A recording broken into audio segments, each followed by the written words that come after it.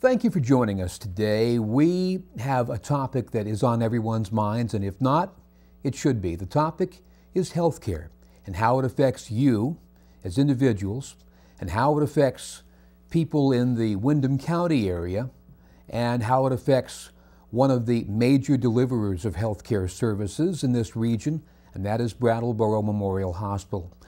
Our pleasure for the first time in this setting to have the hospital's chief officer, Steve Gordon, with us. Thank you very much for joining us. My pleasure.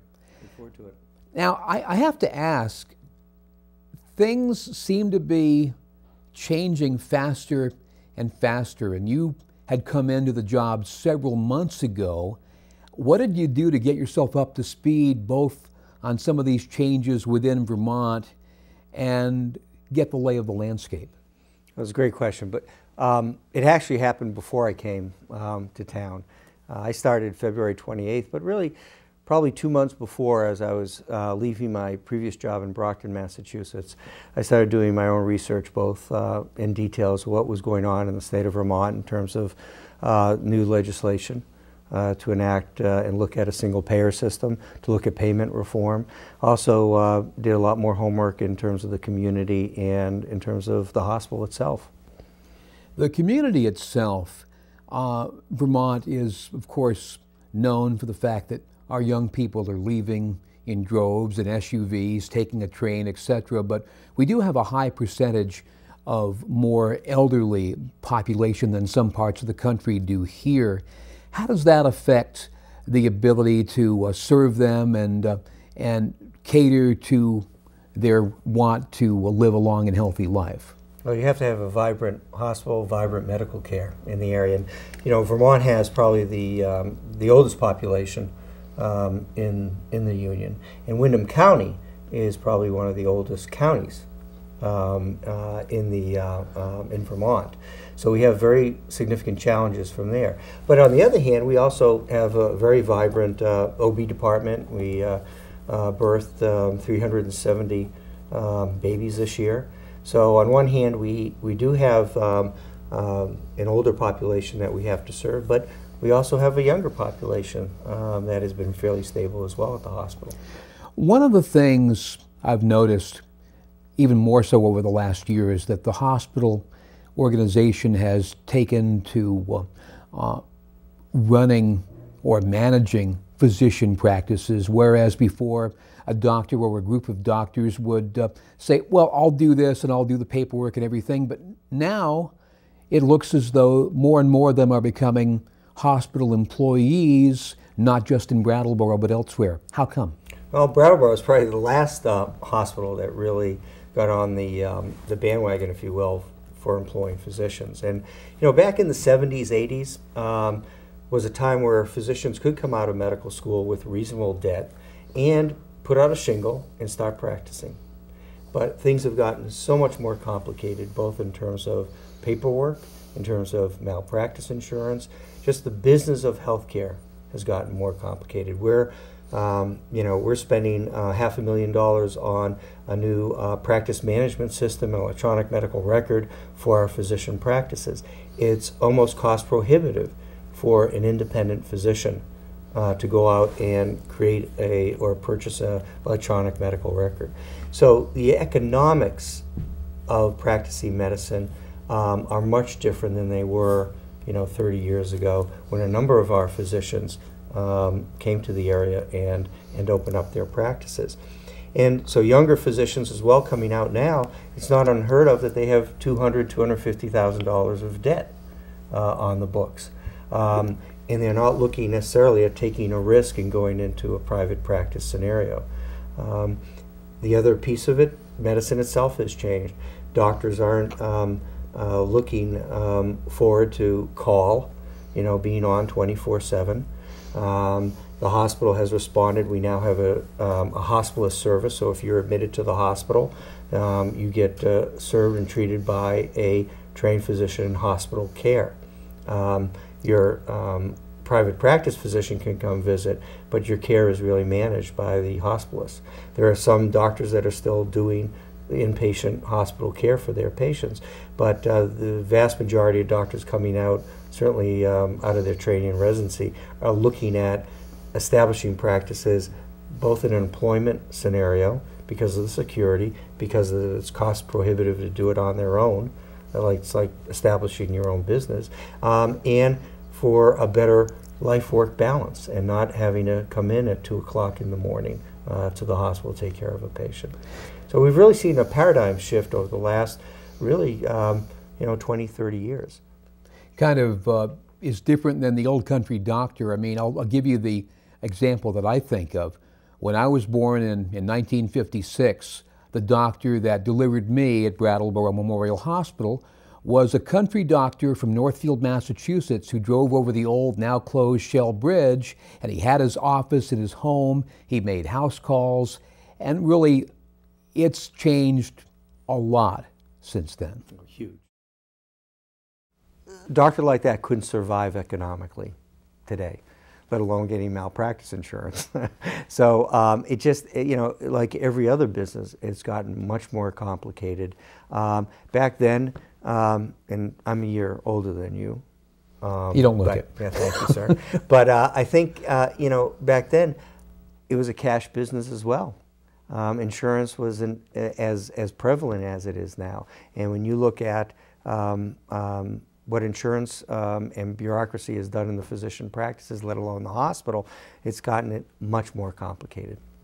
Now you need to think about what insurance someone carries, what the copay is, and making sure that that copay is collected, because that's an important part of what's been a big buzzword out there, fee for service, making sure that the people who deliver the care, whether it's a hospital, whether it's a doctor, get somewhere near the cost of that service being delivered. Well, and that's why we also have what they term cost shifting now, where you have governmental payers not paying really the true cost, and the true cost being borne by the commercial payers.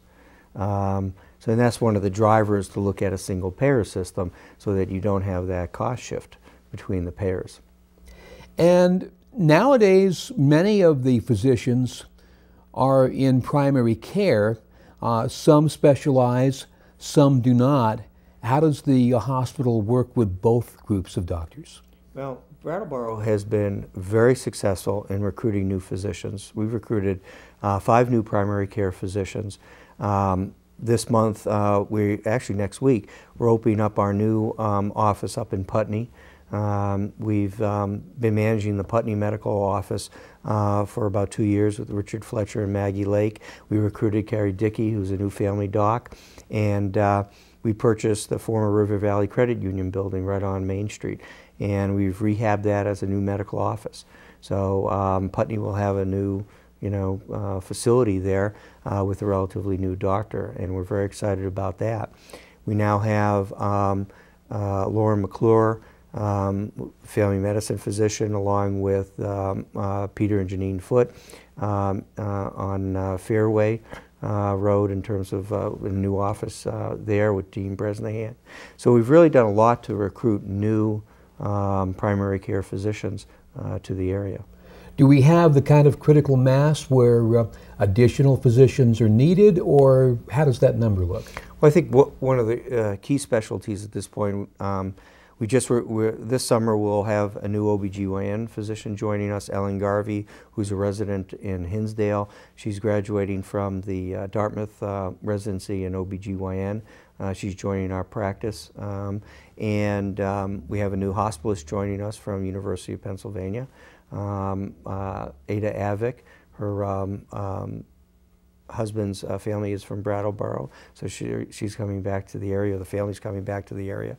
So we've been very lucky and successful in recruiting new physicians, and we've done a lot in terms of marketing those new physicians and taking new patients. The one area that we are currently looking for is an ear, nose, and throat specialist, and we have a doc coming the end of this month with his family to look at the area. So we're hoping that'll work out. Well, as someone who has spent a considerable amount of time with ear, nose, and throat specialists over the year, I hope that they do choose Brattleboro. Yeah, me too. Me too. Now, the doctors are just one part of this. Over the years, Brattleboro Memorial Hospital has done a remarkable job on upgrading its facility, I would take note of just a couple of years ago, the addition of the Richards building, consolidating a lot of different functions, but I see there's still more to go. Oh, much more. We have we put in front of the state an application to basically expand the emergency department and bring it to the 21st century. The last time the ED was expanded or built in its current configuration was in the early 1980s. I think it was 1982. And the ER at that time was slated to handle about 5,000 patients a year. We're now close to or over 13,000 patients with very limited changes in the footprint and in the capacity, the bed capacity. So our goal with this new project is to double the bed capacity to 10 beds, not just the beds themselves, but also the purposing of the beds. One of the areas we have a real problem now is handling some of our psychiatric patients that we see in the emergency department or substance abuse, and we will have 2 secured rooms to handle those patients. We'll also have two rooms that would be for rapid treatment. So you don't have to wait an hour and a half. You can get in and out within 20 to 30 minutes if you have a minor injury or illness and be seen by either a physician or a mid-level. We've got to clean up even our registration function. When you walk into our ER, you're walking into the same entrance that the ambulance patients come in via stretchers. Then you go to the same desk that everyone else goes to, so there's limited privacy. We've been cited for that by CMS, Medicare, the state Joint Commission, that we've got to have a different approach for that in a much more private, compliant, confidential area. So our new design will have a separate entrance in the front of the hospital for ambulatory emergency patients, ER walk-in patients, as opposed to the ambulance patients, who also have 3 bays instead of the existing 2 bays that we have for the ambulances. So it's really a complete reconfiguration that really meets the needs of what we are seeing now and what we anticipate for the future. So more shorter stays and less people staying long periods of time as a patient? Absolutely, that's the goal. Is we've got to constantly look at reducing our wait times in the emergency department, and as well as reducing the number of folks. About 2% of our patients leave before getting treated. We want to get that down. Our goal is to get that down to 0. I'm curious, are people using the emergency room who really should be using their primary care doctor in this day and age? Of course. And part of it is convenience factor. The ER is open 24/7, and we take all comers. I think, though, what you will see and we're seeing it already, is more and more insurance companies saying you got to go see your primary care physician first, or make that call first. But I think you're always going to see those minor things because of convenience factor. If a doc is off that day, the office might be closed. Where are those patients going to go? And they'll come to the emergency department. You talked about psychiatric and substance abuse patients. Brattleboro, of course, is home to the Brattleboro Retreat, another fine healthcare facility. Absolutely. How much do you work with them in reducing what really could be a dangerous issue in your own emergency room? Yeah. Well, there are a number of things happening in the local community with the retreat, as well as with HCRS. HCRS has recently opened up their own crisis center across from the retreat. Now, it's not 24/7 yet, but those are patients that are going into crisis that have an alternative to go to, as opposed to coming to the emergency department. Now, if rescue brings a patient in, they have to come to the hospital. That's a requirement, a medical requirement for that patient to be medically cleared for appropriate psychiatric transfer to a different facility like the retreat or somewhere else. But we're all working closely together. We're actually now providing the medical coverage for the retreat patients. And that program started several months ago. So the other piece of it too is one of the programs that's really being promoted in the state of Vermont, called the medical home. It's a concept that is financially funded by the state as well as the federal government, where we're able to work with primary care practices with a community health team involving both psychiatric services, housing services, with Brattleboro Housing Department, with HCRS, with the retreat, and others, to really wrap around those primary care practices other services that patients need to keep them well, keep them out of the hospital, keep them out of the emergency department. So we just started that program. Actually, Richard Davis is our care coordinator to bring in services from around the community to help patients that are part of the medical home. And we have 2 practices right now designated as medical homes.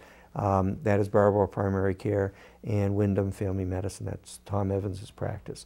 By this summer and by the end of the summer, I hope to have all of our primary care physicians that are employed by the hospital as part of the medical home, because we'll be deploying and having our electronic medical record system up, which will make it a lot easier for us to get those patients into this program. So a bit of a paradigm shift there.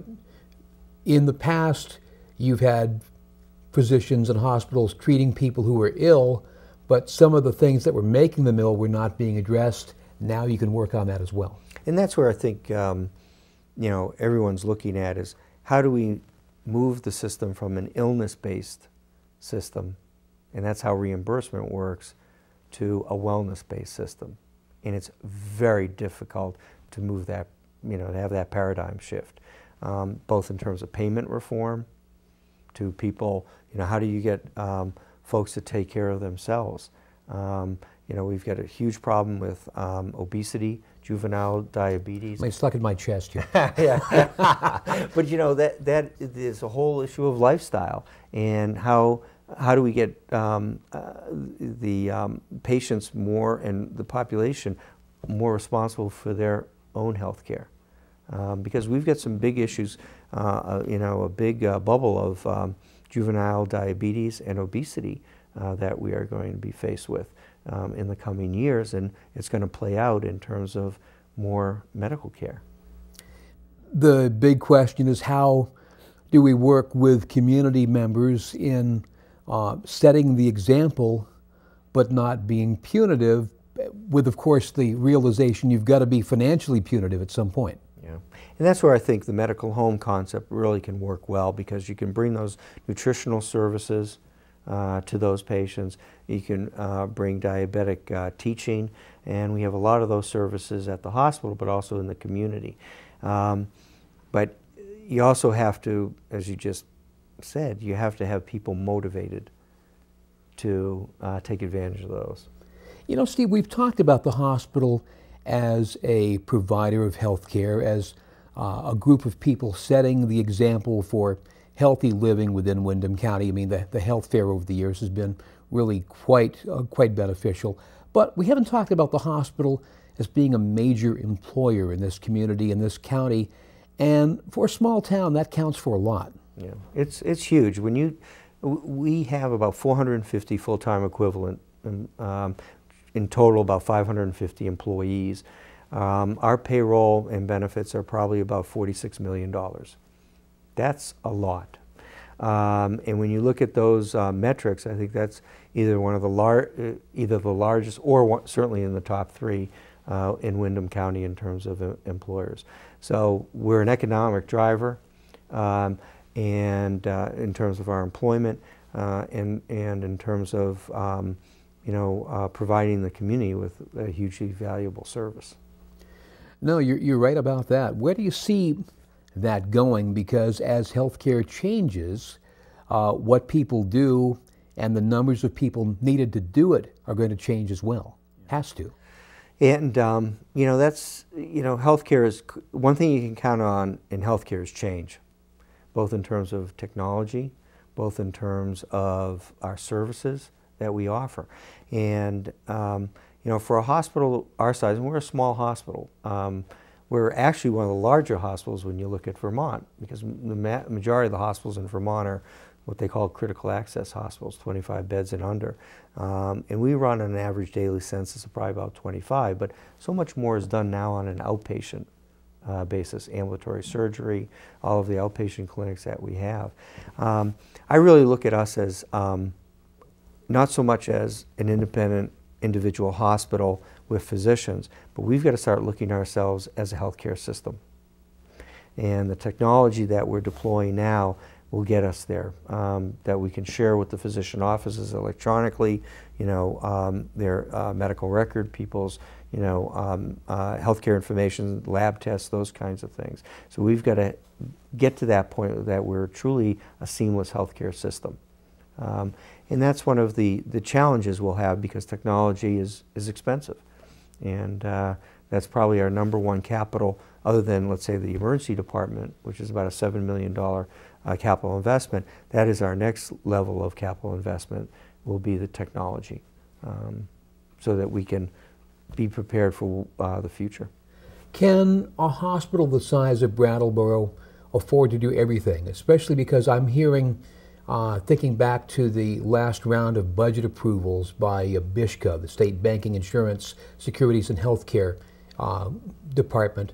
Remember hearing Steve Kimball, the commissioner, say that as much as they may hate to admit it, some of the smaller hospitals around Vermont are going to need to specialize in order to survive. Well, and I think one of the examples is Mount Ascutney, which has really become more of a subacute rehab type facility. I think for us in Brattleboro, because our draw is about 55,000 people, 55,000 inhabitants in the area, that we will have to maintain and should maintain our general acute care services and our OB services. I know that I think it's Claremont Hospital, it dropped down to about 150 deliveries, and you just can't sustain an OB service with that volume. So I think our focus will continue to have those acute care services. We've got to be careful of what services that we'll invest in, and what new services. I mean, one of the services that I talked to Steve Kimball about is hyperbaric medicine, because we have a very vibrant wound care program, multidisciplinary wound care program. And having that technology, which are hyperbaric chambers, is a very positive one. We're having debate with the state whether they will let us have it. And I was going to say, you currently are having the discussion about whether you merit a full-time fixed MRI machine as well. Well, we already have it. I mean, the only question there is we've had the MRI machine for probably, I don't know, 5 or 6 years, certainly before I came, and it's part of what you need if you're going to have a vibrant emergency department to serve your population. You've got to have that technology, and it's not experimental by any stretch of the imagination at this point. So one of the parts of the ED project is to take the MRI machine and place it into space that was already built out in the building you mentioned, the Richards building, back in 2008, 2009. We have space already there, and we need to do it so that we can use that space to expand the emergency department. Right now, patients who need an MRI have to walk through the ER and our clinical area in the ER to get to the equipment, and that's just not the appropriate thing. And the ER lease is up, and we want to move that machine to space that's inside the Richards building that was already built for it. If you were almost any other business, a lot of the things you speak of would already be done because you're reacting to market conditions. How tough is it to work within the regulatory field? Well, Vermont for healthcare is very well regulated. I, ran a hospital in Derry, New Hampshire for about 13 years, then ran hospitals in Massachusetts. And what you have here is a much more heavily regulated state. Our budgets are reviewed, have to be approved. That's not the case in either New Hampshire or Massachusetts. The thresholds in which to bring new programs to fruition, financial thresholds, are much lower in Vermont. So there is a more highly regulated model in Vermont. That's the reality we function in. What's going to be very interesting over the coming months is we now have the Green Mountain Care Board, which it has a huge agenda in front of them. Everything from developing the different insurance packages for the insurance exchange that would be offered to Vermonters, to approving our budgets at the hospital level, to approve capital in terms of the certificate of need, looking at payment reform, looking at models of different payment reforms, moving away from how we're paid now on an illness basis, on a per test basis, moving towards more of the preventative, putting more of the risk, I think, back onto the providers, both physicians and hospitals, to care for populations. So everything is in change right now. As I said, Green Mountain Care Board, I think in July, once legislation is enacted, will then take on the responsibilities that are currently within BCTV, which is the Banking, Insurance, Securities, and Healthcare Administration, with Steve Kimball, as you mentioned. They will take on those responsibilities that formerly were part of BCTV. Wow. A lot of changes. A lot of things changing. So how can the average everyday Joe not only keep a handle on all of the change, but make sure the changes are things that will be beneficial to them and the community at large? Yeah. Well, I'll start with myself, being the average Joe too. And there's a lot going on. So I've been more active in Montpelier, more active with the Hospital Association. One of the things we're blessed with here is only 14 hospitals in the entire state, most in fairly non-competitive marketplaces. Now, we're in a fairly competitive marketplace here in Brattleboro because across the river we have Keene, across the border we have Greenfield, Franklin. So we're a little different here than the Northern Kingdom or the western part of the state, being in the southern tier. So I want to make sure that the Green Mountain Care Board and the folks that make up that board understand what it means to have a hospital in Brattleboro. What it means to our 450, 500 employees here, that we need a vibrant hospital in this community.